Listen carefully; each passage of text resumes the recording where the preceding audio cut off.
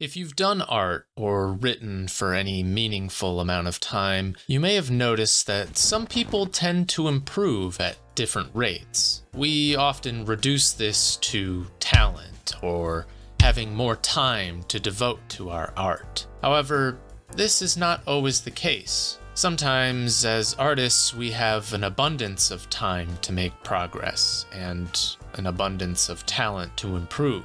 And yet even then we seemingly continue to plateau even though we might consistently practice. Although, to be fair and honest to ourselves, many of us are not even doing that much to make progress. And yes, we can admit that maybe we just don't wish to improve or make progress as artists. Perhaps we are happy with our current skill level and do not seek to put ourselves through grueling practice sessions and thoughtful studies. But you know what doesn't take a lot of effort or grueling practice? Scrolling down and clicking that subscribe button for more videos like this one. Obligatory YouTube shilling aside, I don't think it's always necessary to be improving at art. Sometimes we only seek to maintain what we have, and that's perfectly fine. After all, there are other things in life besides art which may require our effort, time, and attention. However, I also think there are a lot of people who handicap themselves with that sentiment and make it their overarching excuse for not improving. As artists, we are afraid to try our best sometimes and improve because nothing hurts worse than failing at something we've put all of our effort and talent into.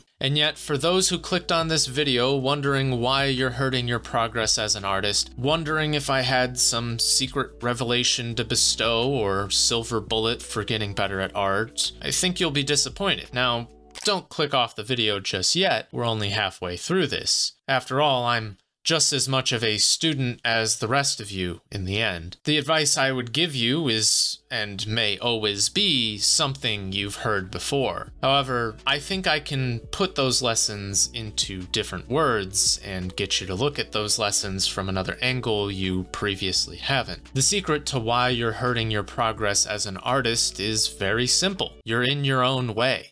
Whether that's because you lack the energy, time, or direction to improve, or you simply do not care to improve, is irrelevant. What stops you from becoming better as an artist is not because someone has responded negatively to your art or because no one cares what you make. It's because you've allowed yourself to be brought down by those things. You've allowed yourself to stop, either to protect yourself from failure or to make time for caring about other things in your life. I think it's important to recognize why we stop progressing, to reflect on our reasoning for why. Because if we're able to look at ourselves objectively and understand our reasons for doing things, sometimes we can come to understand how silly those reasons really are. Did you stop trying to improve because you're happy with your art, or is it because the last time you tried, you gave up on doing so? Did you stop trying to write your book because it wasn't going anywhere, or is it because you feel crushed by the idea of having to start over from page one?